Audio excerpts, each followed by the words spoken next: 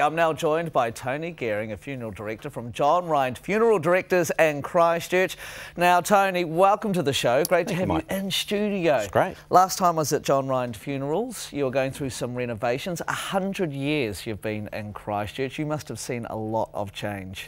We have seen a lot of change. I haven't been around for the whole 100 years, I have to say. But we've seen a lot of change in the last 7 years as a result of the Christchurch earthquake. So we were unlucky enough to suffer an enormous amount of damage, mainly through ground movement and liquefaction.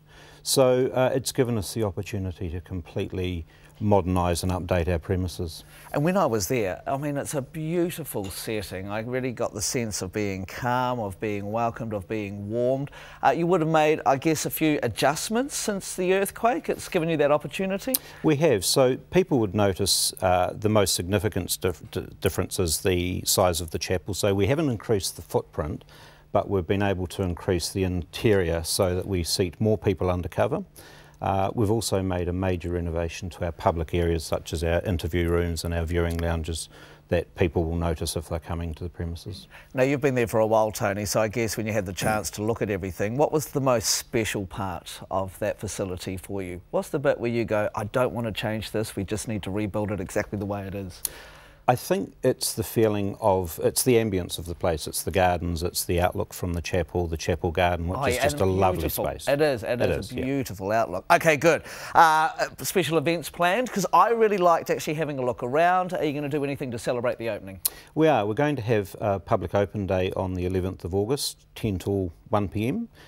We'll have team members stationed around the place, so the whole building will be open. There's nothing hidden, no secrets. Great opportunity for people to come along, ask questions and have a poke around in places that they normally don't get to see. That's right, because usually if you're there it's under sort of extreme circumstances, isn't it? It is. So come in, prepare yourself, have a good look around and a good chance to ask questions, really. Absolutely. Start the conversation. Yeah. In a non-pressured environment. That's right, and honestly these guys will certainly look after you and the team as well. Okay, let's talk about keeping someone's memory alive, Tony. What do you offer families that want to do that? Mike, there's any number of memorial options for families. Probably the most common for people these days are plaques, and they can be either bronze or granite. They can be placed in a cemetery, at our crematorium memorial gardens, or in other places that are special to families. Traditional headstones are still available. There are some rules in modern cemeteries around the size and style of headstones, but many families still choose those. And I guess you've probably seen some unusual headstones, even sculptures for people. I have. If you walk around an old cemetery and you look at statues and angels and things like that, they don't happen anymore, but I've seen soccer balls, guitars, a bulldozer, fantastic stuff. Right, so anything within limits is possible. Absolutely. Right, it's about keeping the memory alive. And look, people are moving to jewellery as well and other forms of memorials, aren't they? So they can keep them with them all the time. Like in front of us here, what have we got here?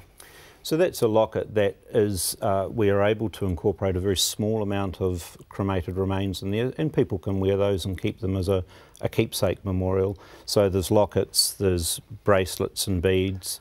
And I love this one here. So can you explain this one to me? How does this work? Well, it's just, once again, it's a glass bead that has a small amount of the cremated remains or the ashes incorporated in it, designed to be worn on a bracelet or a chain. Okay, so if somebody has had somebody cremated, say 10 years ago, and they've still got the ashes, can we do something with those ashes? Yeah, absolutely. It's a very small amount, so we don't need a lot for the memorial or for the locket or the bracelet, but it's always possible. And you can organise this for people, can't you? We can. We sell all of these products through our funeral homes. Some of them, like the glass sphere, we send out. We get another provider to do that. But once again, all we do is look at the styles available, take a small amount of the ashes, and then produce the sphere. What do you like about people using the ashes to, be closer to their loved ones like this? What is it that you like about that idea? I think it's a lasting and very personal memorial, and it's also one that's really discreet, so that anyone else looking at them wouldn't really know what was incorporated into the jewellery.